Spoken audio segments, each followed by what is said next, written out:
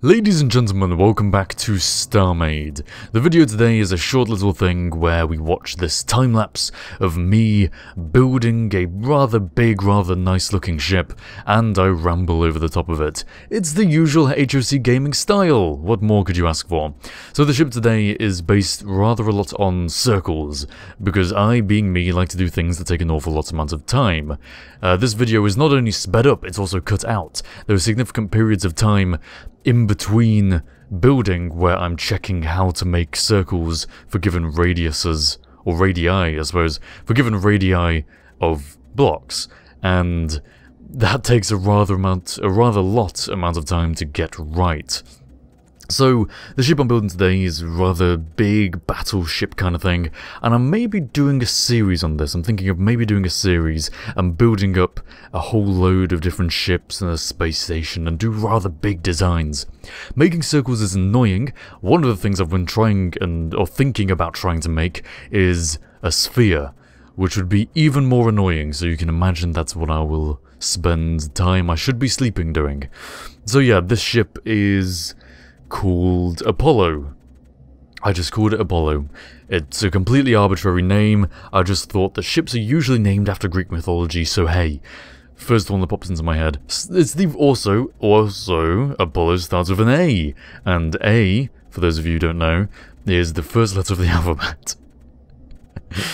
For those of you who don't know, A is indeed the first letter of the alphabet. So, if I make a ship, if I make 26 different ships, I can name them after different names from Greek mythology that start with each of the letters of the alphabet. I'm assuming that actually exists. I'm assuming there are names for each of the ones, and if there aren't, we can make some up. Perfect. So, yes, me building ships in StarMade. Very, very cool. And, this perspective is of one game tab that I had open, and whilst I built it in another game tab, because it turns out you can play StarMade many times. You can run a server by launching it once, then the second time you launch it you can log in as a player to that server, and then the third time you launch it you can log in as another player to that server. So I was able to get this nice outside perspective, which I was able to speed up without it looking too terrible. Words. Come on, words, don't fail me. I was able to speed it up without it making it look too terrible, so that we can get this nice time-lapse effect. Because if I recorded just the perspective of me building, it would be horribly flicked everywhere, all over the shop, if I were to speed it up to this rate, because this is roughly 8 times speed. Anyway, so I've built my ship, and I was doing it all nice and symmetrical until this point. I'm now building, like, 4 main front barrel cannons. In this video I don't actually fill them with weapons, that is something I'm intending to do at some point in the future, but I'm thinking I have like 2 of them for antimatter cannons, and then 1 of them for missiles, and then one of them for beam weapons, or something like that. I can vary it. But it's not just these that I will have for weapons and whatnot, because I do in fact build, in just a few moments, I'm going to build some side stalks. Here we go. So now extending these out from the corners of the circle, which is incorrect because that circle has an awful lot of corners, because it really isn't a circle, is it? It just looks kind of circle-ish, you know. So I don't know whether this actually improved the look of the design, but I wanted to have more extremities, so I thought I would just add these on. And yes, once again, these are going to be circles, and these are going to extrude quite nicely from the body of the craft. I could use these as like landing bays or something, couldn't I? The ship, the effective space within the ship really isn't very big. I didn't consider landing bays. I didn't consider the idea of having smaller ships landed inside it, like for fighters and things. So I am actually just going to make these into kind of gun barrel things. But maybe I'll do an even bigger ship. Maybe I'll make a Death Star. Maybe I'll make a sphere out of cubes, which will be a pain to make. But I will do it because I am a dedicated little child. And I really quite like, I quite like StarMade because of its symmetry option. You can set planes of symmetry so that what you build gets reflected, as you have been witnessing happen this entire video. So really, I only have to build maybe just over a quarter of the ship. Yeah, probably not even a quarter of the ship for it to turn out like this. And the good thing with circles is that even though they take ages to build, by the end of it you end up with something that looks pretty cool. Rather than putting in any artistic effort, I just had to put in time and dedication, which I can do. The artistic stuff I'm worse at, but I can do time, because I can just sacrifice sleep, so that's fine. And of course, the side of the ship has to have the name of the ship, which would be Apollo, but that's too many letters, so I thought I would just put Harv here instead.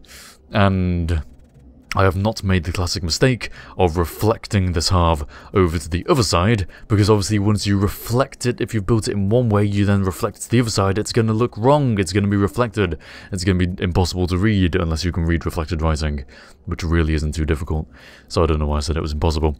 So I'm just going to build them.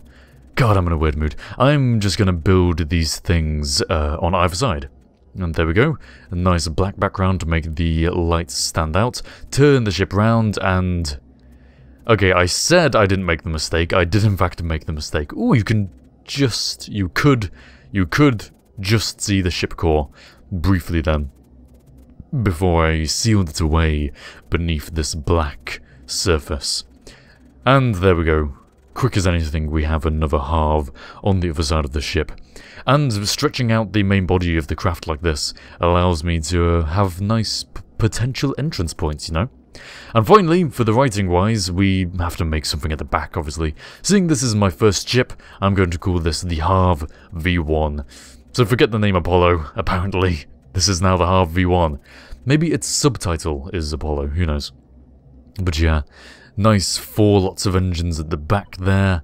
And now I can reflect the V1 over to this side. The big ring you can see surrounding the main body of the craft that I've got those extremities latching off of is made of power cubes, and I'm going to make that a lot bigger because the volume of the volume described by the power cubes is what determines the power production, I believe, if I have that correctly. And also apparently the way shield generation has been calculated has also changed, supposedly. What I'm building right now is shield generators, and what I'm building just then, those green glowy things, are just power capacitors. But apparently the shield production algorithm has been changed, so just to be sure, I also put them in a sphere. Or not a sphere, but in a circle. I think my next ship has to be a sphere, doesn't it? Or maybe the one after that, or something includes sphere in the design, you know? Something like that. Anyway, just to finish off the ship build before I go, this is just a quick video. I'm going to put in some nice little hallways. Once I complete the ship, or if I ever complete the ship, it is intending to have like a quite nice interior, because there is some space inside that's just kind of narrow. But for now, we just have this beautifully well lit up hallways with a nice plex door at the back, so I can enter and exit the ship. Here is the ship in its entirety as it stands. I'm going to try and maybe finish it off at some point if I can be bothered. Otherwise, I'm just going to move on and create a new design. If you guys have any ideas for designs for how I should make it look, I know it's going to be difficult to describe in the comments, but do your best if you want me to maybe... If I see any good ideas, I might base a design off of that. I just wanted to show you what I've been working on. So, thank you very much for watching, and I will see you all next time. Hi there, thanks for watching the video. If you liked it, then you may well enjoy some of the other stuff I do. There's Let's Plays, live streams every Sunday, and of course a variety of interesting gaming videos. Take a look, and don't forget that if you feel like it, you are welcome to support me over at my Patreon page. Big thanks to all my patrons. If you liked the video, please do like the video, and I will see you all next time.